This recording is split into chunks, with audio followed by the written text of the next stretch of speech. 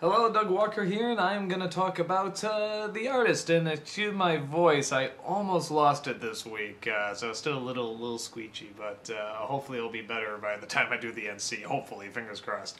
And I'm really just doing this because there's a bum review of it, and really the only reason I did the bum review is because I always wanted to do a bum review silent, you know, sort of as a silent film. So I figured The Artist was a perfect chance to try that. So I don't know if any of you really want to know what I think of this movie, but I'll tell you. I'll put it out there because most people are just saying, "Yeah, it's great. It's a good movie," and that's pretty much it. It is a good movie. It's the plot, real fast, is it's a very clever plot when you get down to it. It's a silent film about how silent films are going into sound and how you can hear people talk and so forth.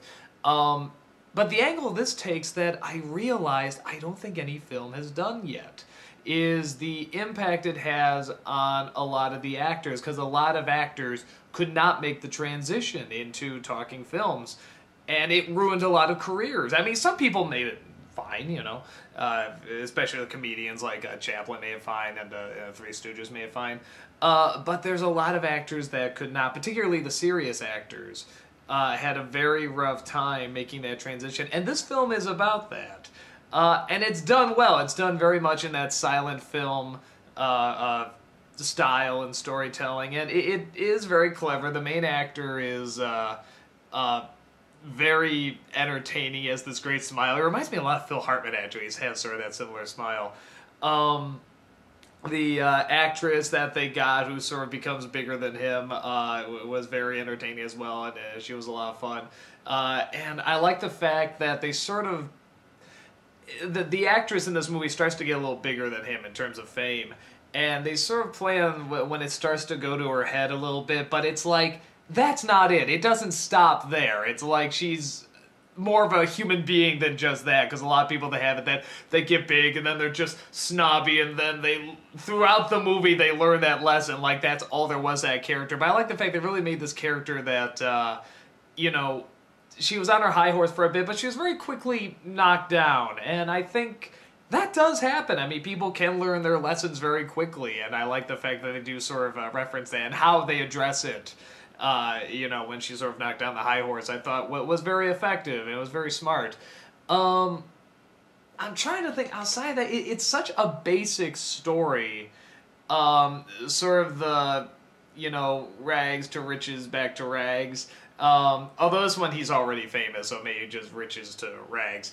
And it's clever, it's funny, it's smart, it's dramatic. A lot of the dramatic moments actually are very effective, despite the fact that, you know, it's supposed to be a little over the top, you know, like a silent film is. Trying to think what else. The use of sound in this movie, here's what I thought they were going to do. I thought maybe this would have been more clever. I wouldn't mind seeing a film that tries this. There actually is a little bit of talking in this movie, a little bit of sound.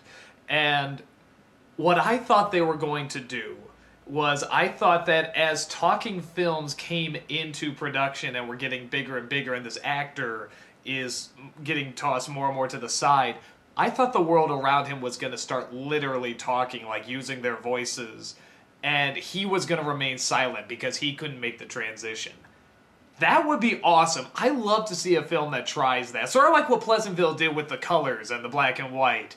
I was sort of hoping they go that route, but then it's like, it's just sort of a dream, and there's a little talking at the end, and it works, it's good, I mean, but it's like, oh, I wanted to see that, but I'm one of those jerks that always says, oh, wouldn't it be cool if they did that, and it's not what I'm reviewing what it is, and for what it is, it's a good movie. It's sort of what you think it's going to be, but it's still addressing an issue that I don't know if many films have really talked about before. Like I said, I mean, there's been several films like Singing in the Rain talking about going from silent films to talking films, but not one like this where it shows just what a negative impact it did have on a lot of people, too.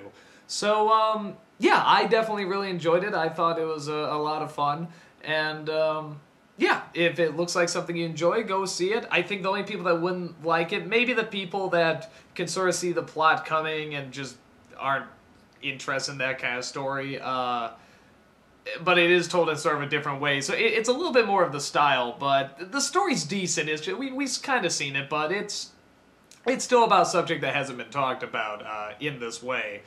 And I guess other people, maybe people that just don't like silent films, but I think even a lot of people that don't like silent films would find themselves surprisingly sort of getting into this. So that's really about it in terms of who I think probably wouldn't like it. I think a lot of people would enjoy it because it is kind of universal. You can dub it in any language because you can just put whatever language you want in the title card. So I can see why it's doing so well, why so many people like it, and it's a decent movie. So if you want to see a really creative, really different kind of film, go check out The Artist. And that's it. Take care.